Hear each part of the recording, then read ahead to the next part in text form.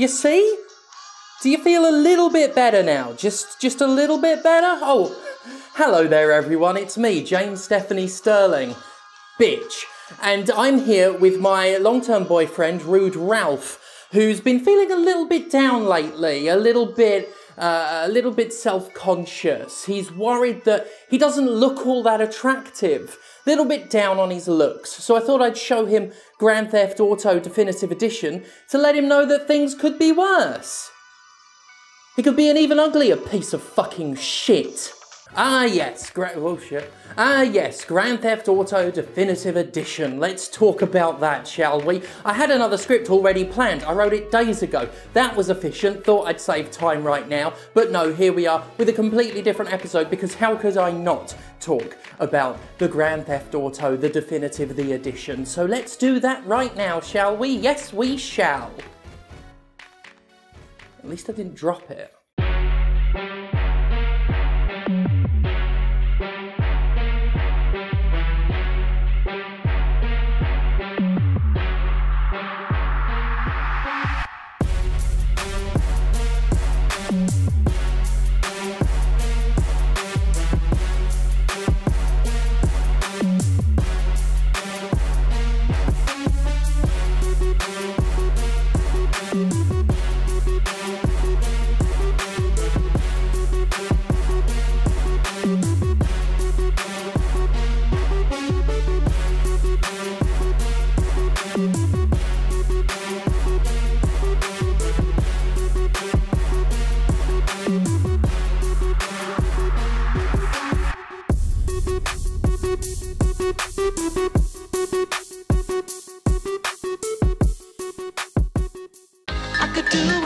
Holy heck, those so-called Grand Theft Auto Definitive Editions are fucking shit, huh? Like incredible levels of pathetic fucking shit. Like Rockstar Games wearing its overwhelming arrogance on its sleeve levels of awful, wretched, laughable fucking shit. This past week, Rockstar Games released the GTA Trilogy out into the world, marketed as enhanced and improved versions of the original PlayStation 2 titles, GTA 3, GTA Vice City, and GTA San Andreas. The problem is, these re-releases are pissing awful. The so-called enhanced visuals are miserable. The reworked character models look warped and creepy, and while some people claim it overall looks great, I frankly don't see it. I'm playing it on Switch, and while it looks fine enough handheld, on TV all the visuals look smushed. Though there are indeed some improvements to, say, the lighting, textures are in many places broken and misaligned, and the game is littered with glaring bugs that are currently being shared all over the shop on Twitter. On top of that, the trilogy's performance is complete dog shit, with frame rate drops that seem like a joke when you consider how old these games are and how they really shouldn't be running like they're taxing on any modern piece of hardware. For many folks though, these aren't problems. Indeed, some won't even agree with me that it looks particularly ugly, even though it really is fucking hideous.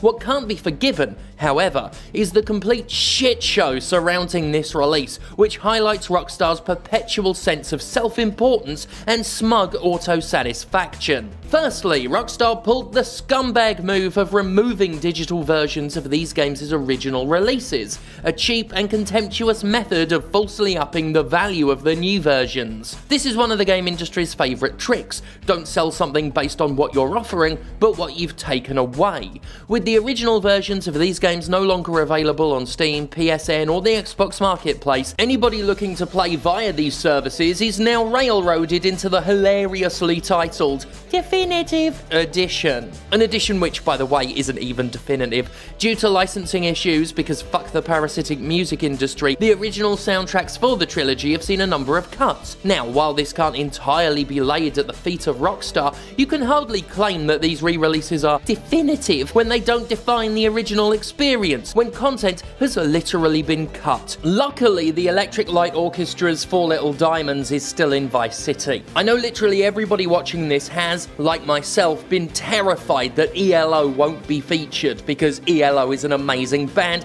even though Four Little Diamonds is admittedly one of its weaker songs. Indeed, Secret Messages, the 10th studio album by ELO released in 1983, is seen as one of the weaker of the company's releases. Certainly no Out of the Blue. Though ironically, it itself features a number of cut songs, which, if the original plan for a double album had been realised, could have made it one of the best. After all, Hello My Old Friend is a heck of a song. Rather than Four Little Diamonds, I'd have put one of the songs from the previously released album, Time, in there. A fantastic concept album with some absolute banger tracks. Christ. None of that was in the original script. Furthermore, and we can't blame the parasitic music industry for this one, a number of cheats have been removed, with Rockstar citing technical reasons. Again, for many this won't be a deal breaker, but the fact remains that these versions simply aren't definitive. So, the games are broken, buggy, ugly, and not as complete as the originals. On top of that, clear corners were cut when creating these glorified polished ports.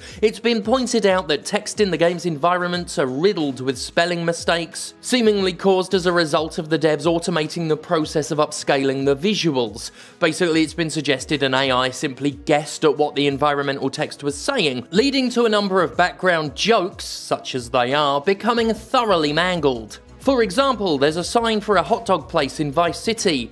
Shaft hot dogs. In the original game, the tagline for the store reads, "The taste of a real man's meat." Yeah, cute enough. In the definitive edition, it reads, "The taste of a real man's heat," which makes absolutely no fucking sense. Another sign has gone from saying guitar wank booths available to guitar henk booths à VR play, which...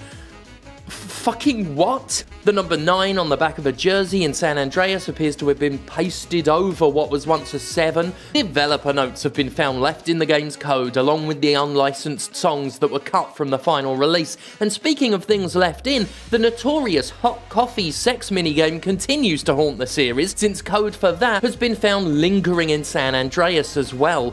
Quite why or how this long-removed and controversial minigame or the comments have any trace in these releases is unknown, but one thing has been agreed upon: they really shouldn't be in there, but the product is so fucking slapdash that it only seems fitting. I could do with a D. I could do with a D. All of this is a mere appetizer for the shitty main event, however, and that's the fact that GTA Trilogy on PC has been unplayable for days since its release. See, because Rockstar's head is terminally jammed up its own arsehole, GTA Trilogy relies upon the proprietary Rockstar Games launcher in order to work, except the Rockstar Games launcher wasn't working when the game came out, so nobody could play the fucking trilogy. This extended to all other Rockstar titles on PC too, with even offline and single-player games, like the Definitive Edition, tied to the company's shitty online launcher that nobody asked for. And game publishers do please note that nobody has ever asked for your shitty little launchers. Bethesda, nobody asked. Ubisoft, nobody asked whether it comes to your launcher or your sexual harassment of your staff. And Rockstar, nobody fucking asked. Steam is perfectly good enough to launch these games. Bespoke launchers do nothing to enhance the experience. They only stand as yet another barrier between the player and the game they paid good fucking money for. And when you can't even keep it up during an important game launch, what's the fucking point of you? Or the unwanted, woefully inefficient middle person you're making your customers go through? Dickheads.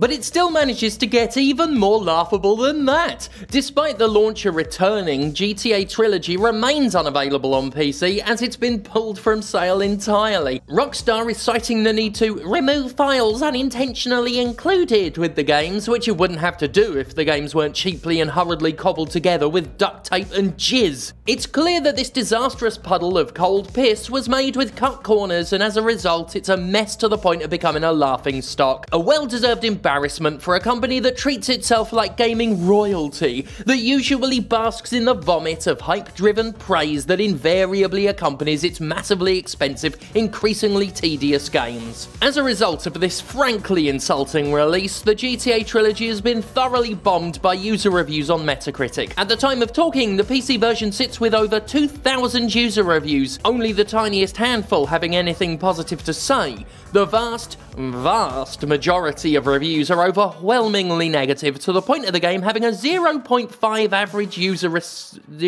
score. God, I really fucked up reading that. The reviews note the ugly visuals and warped character models, the litany of bugs and glitches, the shitty textures, the poor performance, and the inability to use mods. Many have written the game off as more of an undercooked port than an actual remaster, and there's plenty of people simply telling Rockstar and Grove Street Games to go fuck themselves. Oh, that's another 100-odd reviews since I wrote the script. I do like this 10 out of 10 review though. The game is incredible! This remaster is great! The best game! Wow, amazing! If that's not sarcasm, I can only assume a rooster wrote it by pecking at the keyboard, and somehow came out with legible sentences in a monkey typewriter situation. The other platforms aren't doing so hot on the meta to the critic though, either. The Series X sits at 0.5 and the Switch version boasts a slightly improved 0.6. But let's hear it for the PS5 version, folks. Woo! Which has the distinction of earning a 1.0 average score. Fuck yes! Oh, wait a minute, what? It dropped down to 0.9? I had a whole sarcastic bit about the PS5 recorded. Oh well, that goes straight in the fucking bin. Frankly, I'd have taken a full remake of any single one of these games than a trilogy of embarrassments, not least for the fact that, looking back, these games have aged so utterly poorly. Even with improvements to driving, combat and general controls, all three games are rough and frustrating to play, with a number of poorly balanced missions and controls and movement that still remain frustrating even with an overhaul. I mean, let's face facts, people, GTA 3 is fucking shit. It's a mess, and it always has been. An awkward first stumble in the bid to transform Grand Theft Auto from top-down PS1 game to fully 3D open world. Playing through it again, I fucking hate it. I completely fucking despise it. Vice City and San Andreas do better, but even they're difficult to go back to after many years of improvements and strides made in open world game design. Regardless, if you still think these games aren't dated to fuck, the definitive edition will go down in history as one of the most pathetic releases ever squirted out by Rockstar, and one of the most awful re-releases in history, if not the most awful. And frankly, Rockstar deserves it. Arrogant bunch of fucking cunts. Totally obnoxious. Anyway, I hope you all enjoyed today's episode on Grand Theft Auto, the definitive edition, the trilogy. It's bad. You know. So anyway, yeah, I'm just like sick of Rockstar's shit. It's been perpetuating its shit for years, where it tries to live up to its name and thinks it's an actual rock star, and it's perpetuated a shitty, abusive work culture. As some of you may have learned if you ever watched my video Fear and Fury, How the Rockstar Sausage is Made.